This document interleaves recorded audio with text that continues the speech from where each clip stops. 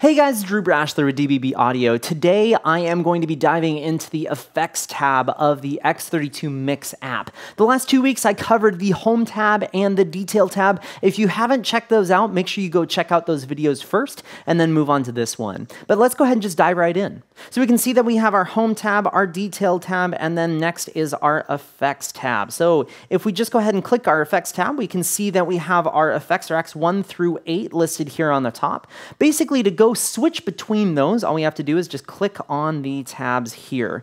The next thing that we would want to cover is routing. So the routing of effects racks 1 through 4 and 5 through 8 are a little bit different as far as what you can select, but the actual routing itself is the same way. So if we want to change the routing of our effects racks 1, we would just click bus 13 right here, and then we can scroll through our different things that we can select. On our effects racks 1 through 4, we can do insert, which if we do this, then we can actually do a channel level insert using the configuration and preamp section of the X32, or we can select any of our buses as well as the main mono center. Now, if you wanted to insert this on a stereo left-right, you would want to go ahead and insert the effect, and then go select your left-right fader, and then hit view on the configuration preamp section, and then you can route it that way. As far as our effects racks 5 through 8, it's the same thing. We go click right up here, and then we can select our channel that we want to insert it on.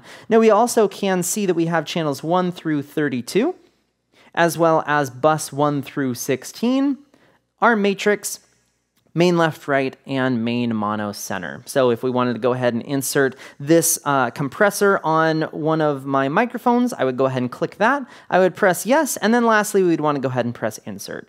Now, one cool thing to note about the actual effects portion of this is that our knobs are touch sensitive. So if we want to go and click and turn it up or down, we can, and as well as our peak reduction here. And the other cool thing is that when you touch this, you can see that the number pops up. So if you have numbers that are associated with some of your favorite settings, you can just remember those numbers and then go and dial those in.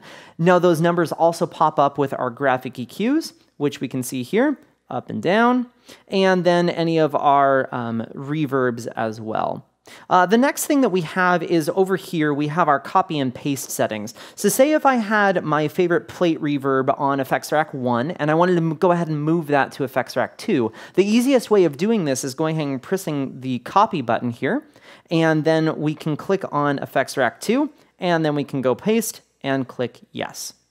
And up in the right-hand corner up here, we can see our effects button. This is basically how we select the effect type onto this effects rack. So we can see that we have all of our time-based effects and then more of our insert-based effects here. Now, if we go and click into effects rack 5 through 8, and then we click this, we can notice that none of our time-based effects are here because we can't insert a time-based effect on effects rack 5 through 8.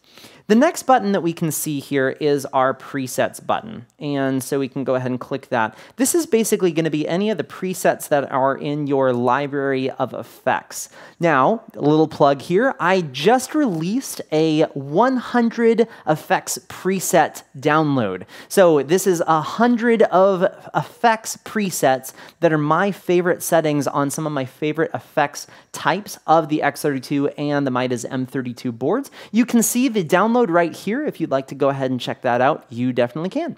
And so basically, if we find one that we want to go ahead and actually insert, we can go ahead and click that, and then we can press load. Once we want to load this, we can click yes, and then it's loaded, and we can see that we can raise and lower our knobs here.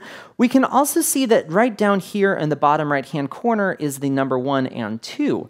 And if there is an additional layer of adjustments, we want to go ahead and click the 2 button, and then we can change things like our pre-delay. Now, if we have all of our settings here, and this is something that we wanted to go ahead and save into an effects slot, we can go ahead and click presets, and then we can click save.